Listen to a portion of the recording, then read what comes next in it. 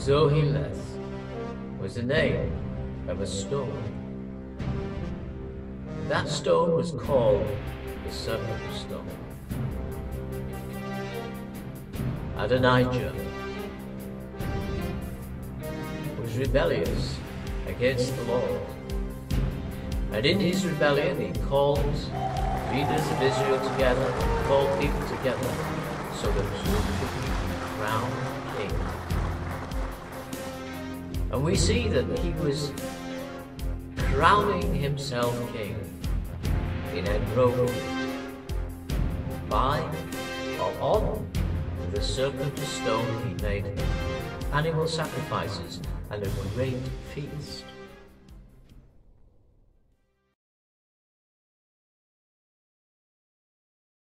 Adonijah means Yah is Lord. But then Adonijah was setting himself up as the Lord of Yah. Constantly, time and time again, we see the children of Israel were in trouble with the living God. And the primary reason, the main reason, was idolatry, over and over again. Can you imagine how this act of Adonijah incensed the living God? By making sacrifices on a serpent stone. The serpent who came into the Garden of Eden and whispered to him, "You shall become as gods." Adonijah was usurping authority, and he dared to call the people together so that they could crown him king. Is this not what is happening amongst the Lord's people today? It is still the same today. The Lord's people in idolatry. Oh, you say, but that's pointing the finger. But then when we see what people are doing, when we see what the Lord's people are doing, and may God keep my heart, and may He keep your heart from doing the same thing. And we need to cry to God that He'll deliver us from this idolatry that's happening amongst His people. Well, you might say, what idolatry is happening? Well, there was always a mixture in Israel.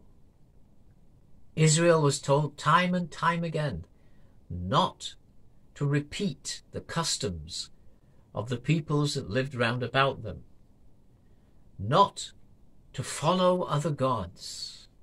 But there was a mixture. If you remember, there was another time when Jeroboam made a golden calf and he put it in Bethel, and basically he said, "This is my feast of Pentecost." And he refused to go to Jerusalem to the true feast of Pentecost, and he said, "Come up here and worship." And he installed priests. So throughout the history of Israel, we'll see when Paul, writing in the book of Corinthians, said they rose up to play in the wilderness, and the Lord was not pleased with them and overthrew them because of their idolatry and fornication. Now the mixture that we have today is coming into many charismatic ministries, even into the Pentecostal movement, and we see today that idolatry is being mingled with the things of God. We see that people now are beginning to gather around certain holy places. They believe that there are anointings around holy wells and holy places and past places of revival, and they are venerating the very ground upon which these revivals took place. Buildings and churches and Celtic crosses are now being venerated. And people are wearing medals around their necks. And I'm not just talking about a crucifix, which is bad enough in itself, or crosses, but I'm talking about people are wearing medallions, images, supposedly of the Archangel Michael. Where is all this coming from? Well, let me suggest to you, coming from the very same source it has been coming from for many years, a mixture of Roman Catholic mysticism amongst the Lord's people. And now we see that people believe that there are anointings in old Celtic church buildings, that God is more present in an old stone building that goes back hundreds, perhaps thousands of years, that they believe is more present there than in their own hearts. When Jesus said quite simply, God is spirit, and they that worship him must, not ought to, but must worship him in spirit and in truth. And so we see that the people are usurping authority over the rule, over what God has said in his words, over the things that he said time and time again. When we go back to Exodus and we see the giving of the law, he said, "Thou shalt not make any graven images in the likeness of male, nor female, nor bird, nor beast,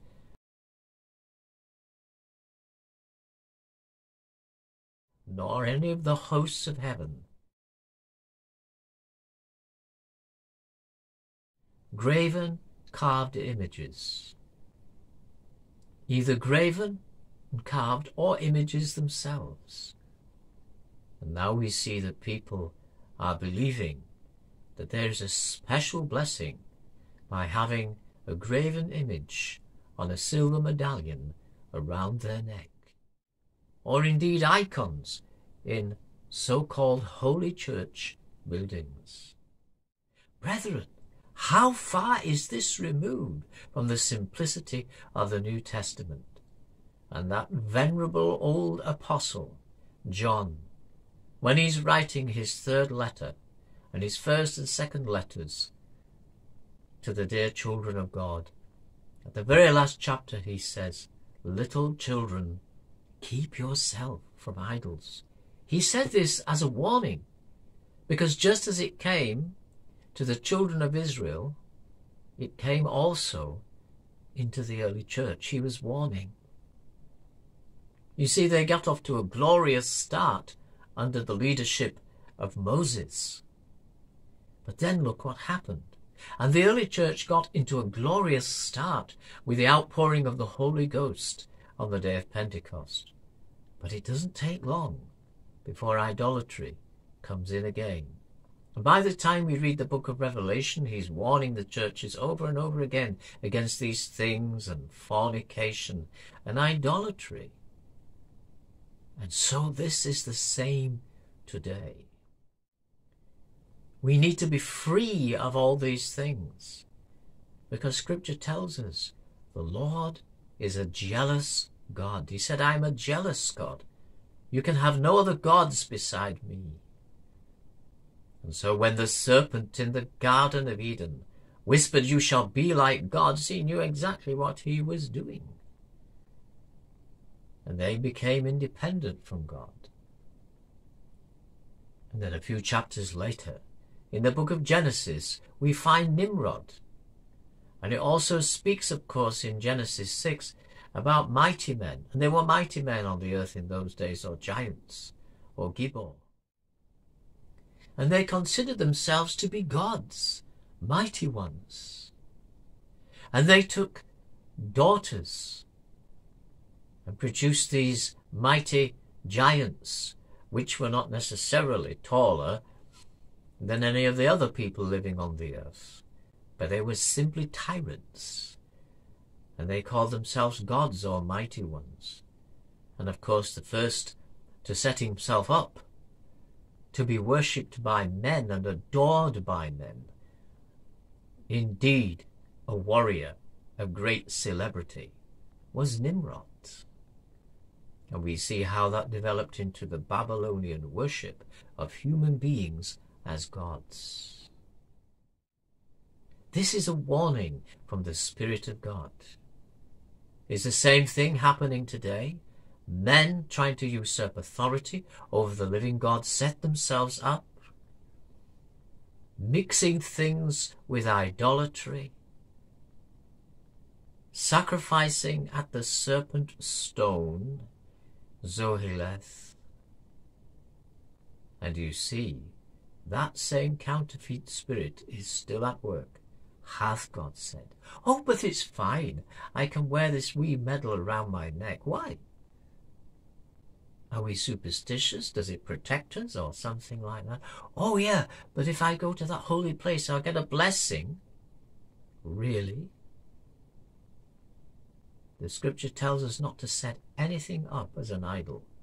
Even a building or a so-called church building becomes an idol when people believe they can only receive a blessing by being in that building. And Peter declares emphatically, ye are lively stones. We are being built up into the temple of God on the earth. Paul says, don't ye know? Ye are a temple of the Holy Ghost, a temple of God on the earth. Why do we defile our bodies and our imaginations with these things? This is a call of the Spirit, to come out from among them and be ye separate. And not to reason, but it's only a picture on the wall. It's only just something engraved in a piece of wood. I don't really worship it. I don't really worship this thing that I have around my neck, this St. Christopher medal, or this medallion of the Archangel Michael. I don't really worship it. Then at the back of your mind, is it because you think that you're going to be protected? Because there are prayers to the Archangel Michael to protect people? When all along it's the Lord Jesus Christ. Thou shalt have no other gods. The angels do not desire to be invoked and worshipped. They serve the Creator God at his beck and call, not at my beck and call or anybody else's. Popes down the centuries claim to have the ability and the power to invoke angels and to command angels. People in the Charismatic movement, even in the Pentecostal movement today, are doing the same. I release the angels, they say. I decree that the angels will do this and that and the other. We have no authority. Go to the Word of God, the Scriptures. Man has no authority to command the angels. They are the servants of the Most High God. And least of all would Michael the Archangel want some image of himself engraved on a medallion. And the artwork is so ugly in itself. It's an insult to these celestial beings to carve images of them on golden medallions or images of them in so-called holy church buildings. Thou shalt not worship any other god beside me, for I am a jealous God. And he's a jealous God. And he was not pleased with the children of Israel in the wilderness, and wiped out a whole generation of people, not only because of unbelief, but because of idolatry in their hearts. He sent plagues amongst them. It behoves us today to take notice of what God commands us in the Word. For these are not suggestions, beloved, these are commands. And today the serpent spirit is rampant, just as he was when he started his lies in the Garden of Eden, you shall be as gods. Little children, keep yourself in idols. For this is a psychic spirit that is blending in and merging in with the Lord's people today. A deceptive spirit. But not deceptive if you read the Word. If you read the Scriptures, and not just read them, but they are there to be obeyed and practiced. Little children, keep yourself